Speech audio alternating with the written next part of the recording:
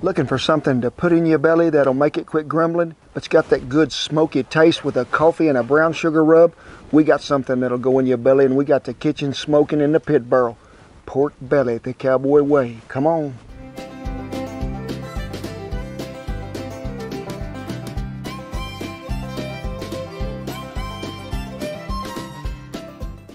Hey, thank y'all for stopping by another episode of Cowboy Cooking. My name is Kent Rollins. Woo, we out here in the great outdoors. Our fall cooking school is about to end up, and we have had a good time.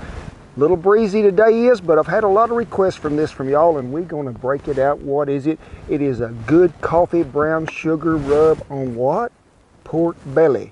And just like always, anything that we use or anything that you need to know will be right down there in the description below the video, and the printable recipe and all.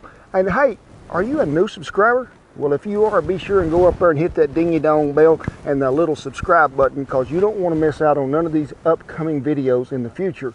So hey, don't think you can quit me right now. Be sure you stay tuned all the way to the end of this video, because we have a very special announcement that we've been working on for maybe like 4 years. I know you're going to want to hear it.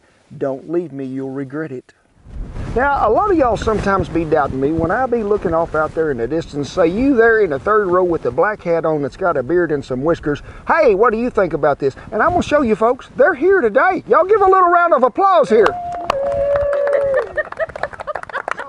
To start this process, about 4 hours ago, y'all seen me drag out that pork belly weighing nearly between 4 and 5 pounds, and we got us what? Some brown sugar, some coffee, and then we got some smoked paprika, a little bit of garlic. We got us some of that. I don't even remember.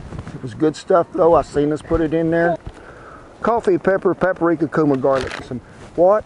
Ancho, chili, mesquite seasoning. Got it all in there. It does. You ain't got none? Where they at? Rollins.com. Who doesn't like a little coffee and hog meat in the morning? Know what I'm talking about? Well, now you can combine them together with that good coffee rub that we got going here, and you can have it all day long. I got that good pork belly out there, laid it fat side up. Take your knife and score just through the fat, all the way across, then come back. Then that's going to let that seasoning sink down in there. Generously rub all over this fat side. Get it in between every little crack and crevice. Flip him over. Do the same thing on that side. And you are ready to go. Now you're going to have some of that seasoning left, but that is for a good thing, because when we finish up, we're going to use the rest of it up here later. So we got our pit barrel. Y'all seen me put some good hardwood coals out of there, right out of old Bertha. And they are true, honest mesquite is what it is. So we're going to take these hooks. You remember me using them from all the things we've done before, the chicken, the pork butt, the brisket, everything. And I want you to hook them in here pretty deep. And if you can get it through where the fat ain't so hard there, you'll be bunny ahead. It ain't so hard to hook. Come back, try to keep it level, go on the same side. And you can see you have what?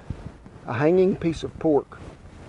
So let me take the lid off. We're going to slap him in there and let him hang for about an hour and a half to 2 hours till we can get that internal temperature up to about 165. Then we'll pull him off. We're going to wrap him in foil, put him back over there on the grill, let him set for about maybe an hour. Then we're going to finish it up on Bertha, because Bertha was so excited. She thought she was really going to get to meet somebody named Mr. Pitt. She thought it was Brad Pitt. But when we put this in there, guess what I'm going to do? I'm going to add some hickory to it with that mesquite. I love to mix some hickory and mesquite, especially if I'm putting it on a hog. So it is good flavor. Both of them blend together. We're at about 1,800 foot here, 1,900. It is straight down, just like the pit barrel people tell you. If you're more altitude, raise that thing up. Now, if you're just cooking this on a regular low smoker at the house and you ain't got no way of regulating that temperature with a vent like that, hey, I'd let you say, I'd like to be running about 200, 210 degrees along in there somewhere. So I am going to give you one tip. You see Old Glory there is facing pretty well to the south, and we got a good north breeze in camp this morning. Now that little vent on the bottom of that pit barrel, always try to find however little or how much breeze there is. I want to turn it around that where it does catch a little air to circulate that smoke. This is a spiral cooking. Remember, it goes round and round, but that smoke will find its way out the top. So if you can keep your little airflow coming to it, you're in better shape. Well, we've been on 1 hour. You see me take the little probe there and check it. It was about 155. I want to get to at least 160 to 165 on this. We've been 1 hour and a half. I checked it. It is 165.9.37775. But just take them out of there. It doesn't matter at this point, fat side down, fat side up. We're going to wrap it up really good and tight. Pull the rebar out. Yeah, I can't wait.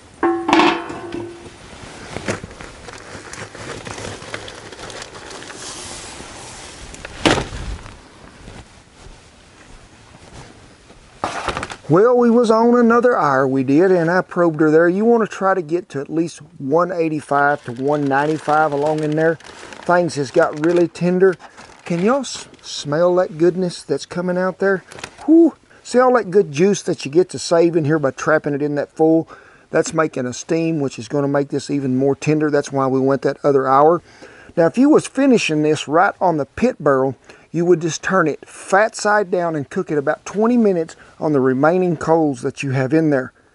But would y'all want to leave Bertha out? I wouldn't. I wouldn't want Bertha to think she didn't have nothing to do with this video. So, you know that seasoning that we mixed up right there at the first?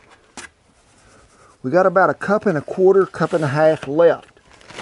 Just add you about 1/2 to 3/4 of a cup of brown sugar in there and mix this again, because we're going to rub this back on there to give us a little more caramelizing effect over there from Bertha's good flaming licking love that she's got. Go ahead and put some on this top side. Even though the fat side is going to be down, this will sit there from the heat and make you a little caramelization. Because when we take it over here to Bertha, I want Shan to come in here where you can see this fat. Now, you can see that's just a little bit gummy. We're going to sort of caramelize that with a little heat, crisp it up just a tad. It makes for some fine dining. You ever been to one of them Christmases where they pull that ham out of the oven and you smell it like that? This is what it reminds me of, folks. We're going to go fat side down. Hear that sound? That's the sound of I love pork. Ain't no sense in wasting that. Just pour it back on here. Let it get some of that love. It ain't going to take this no 20 minutes for Bertha to crisp it up. We're probably not far off, because you don't want to burn that fat to where it's just like rendered shoe leather. So we're going to check it here in just a second. But it's one of them processes where we're not cooking this clean side anymore, just the fat side.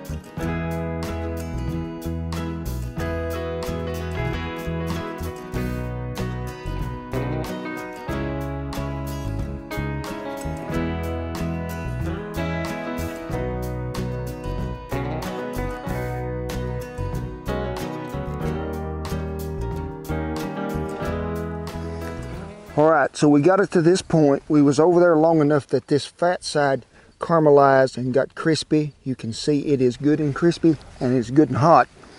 So you can tint this for just a minute. I just want it to have a little more steam on it, so we're going to tint it just to cover it up and keep it at a good certain temperature. Whew, I'll be liking what I'm looking at. You let this cool as long as you think you need to where you can. Say, Shane, can you hold this? It's sort of like saran wrap in wind. Can you hold it? Thank you, girl. I'm just going to cut right through. Did you see the way that cut? How tender that was? We need an ooh and ah from the audience. Yeah, that's nice. I need to know about a tail wagging situation here. What do you think? Duke is asleep in the teepee, so I need to know. You always get first bite. Wait for it, wait for it, wait for it. Okay, how many tail wags do I get? You can trim the fat off and leave you some, or you can leave the fat on there, or you can combine the two and just eat it just like it comes. coffee, brown sugar, that mesquite seasoning sort of shines through there, but you get that hickory that just makes hog taste better. This is some of that stuff, folks, you got to share with friends and neighbors. We always be telling you, share the food and the videos. Well, it's finna happen. Y'all come on up and we gonna share some food.